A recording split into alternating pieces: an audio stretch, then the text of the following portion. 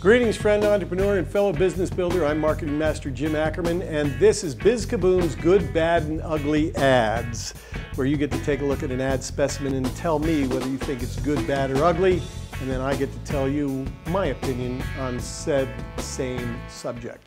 Today I want to take a look at a print ad in a magazine called the Ad News. This is the Utah, and possibly goes into Colorado, magazine for ad agencies, graphic designers, people in the advertising business, celebrating their own accomplishments, of course.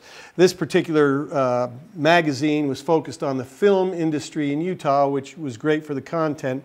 But I want to take a look at a particular ad in here. This ad is for a director of photography, a DP in the film business, as they say.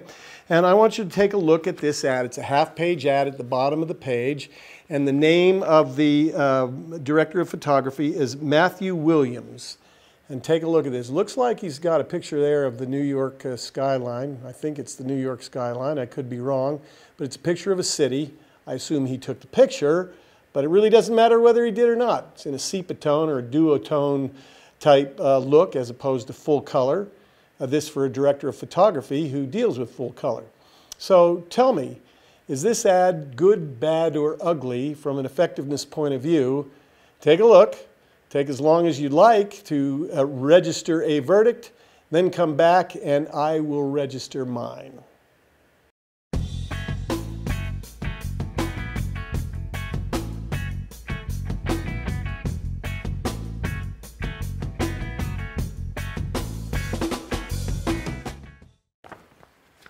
Again, the publication is the Ad News, and it goes to ad agencies and creative directors and graphic designers and obviously people in the film business as well. And we have selected an ad that focuses on a director of photography in the film business. And this ad is kind of typical of the kinds of ads that you see in this particular publication and publications like it. It's not unusual for people in the creative arts, if you will, to put together an ad like this, okay? The problem is it's the worst ad I've ever seen. Now, I know I've said that before, but I keep getting ads that top it. There's no headline to this ad. It just says, Matthew Williams, Director of Photography, and it has a photograph on it. And believe it or not, there's other type on this ad. When you looked at it, could you see that other type? Reverse type at the bottom of the ad, and I can't even tell you what it says. It's so thoroughly impossible to read. There's no headline, there's no benefit statements, there's no calls to action. It's classic of the self-aggrandizement of people in the creative industry who think all they have to do is show you a pretty picture and you'll pull out your wallet and buy.